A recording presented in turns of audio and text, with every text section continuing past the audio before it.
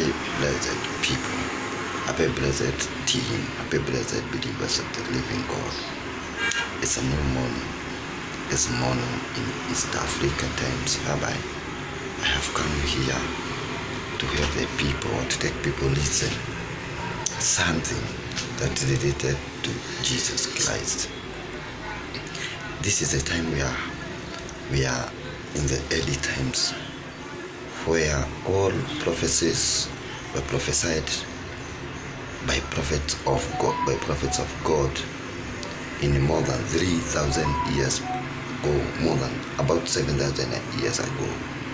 This is the time we are experiencing these prophecies. When I say prophets are lying, or the person or the people so-called themselves as prophets, they are bringing something to make them fail. They are preaching something that will make them rich.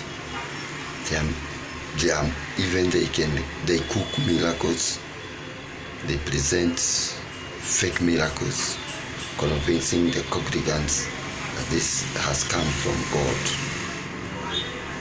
One day I attended Squan Church, I myself, with my uncle. The moment we were requested as guests, as foreign guests, to enter into specific room so that pastor may come and greet us, give us hope, possibly to do miracle for us. My blood, when this TB Joshua came to our room, it was like someone with guns, because my blood lands cold, It's like someone scared has come to our room. When the pastor started greeting us, I was quiet. I was 100% quiet. Just I know him. Any movement he could make, I was looking at him, because I would like to understand the nature of why I have feel feared. But I glorify God, he couldn't touch me. The people he touches, as he continued giving us kind of hope, I walked out. I told my uncle, my chest is not okay. Let me go walk out. The other people, my uncle, his wife and his children, I left them there while I was outside. My uncle was so much convinced. He keeps attending the mass the service at the square. And the big problem, I would like to tell you, something you may not believe it. When we jet back to Nairobi, one Sunday, my uncle said he's not feeling well now. He stopped attending this Squan Church. And the big problem happens is that his children started acting weird, like they see something, like they see unseen entities in the house.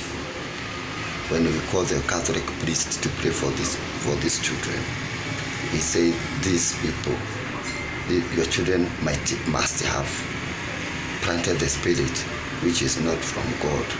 And the priest insists to know whether my uncle had attended certain service or certain religious church, a charismatic church.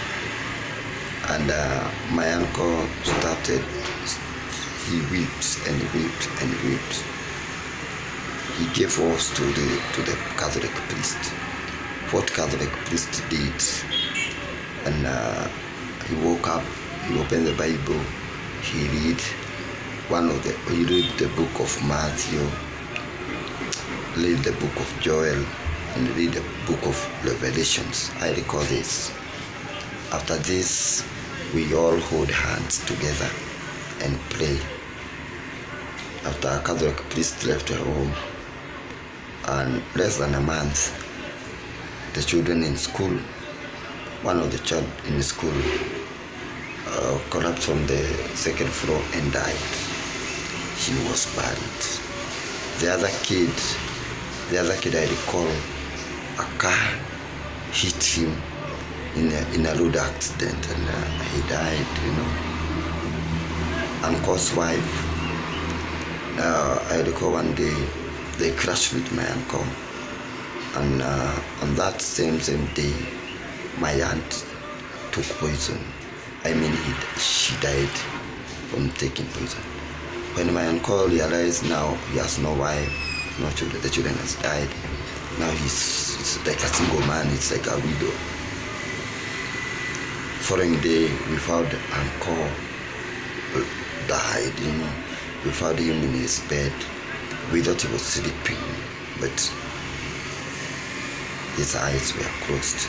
The chapter was over. I telling you what we experienced in the house of TB Joshua.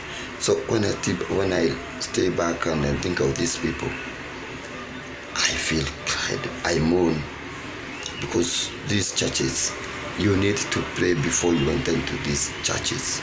Not only TB Joshua.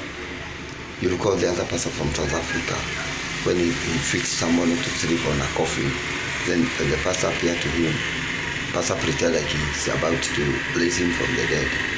It is evil.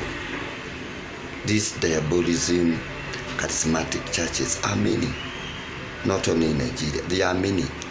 When you put a finger on Nigerian pastor or TB Joshua, remember many are behind, and they are doing even more than this guy. God bless you for listening to me, and have a wonderful time. Before you comment, please ask God to give you the spirit of understanding, so that the man in front of you to plant the spirit of God in you. Thank you so much.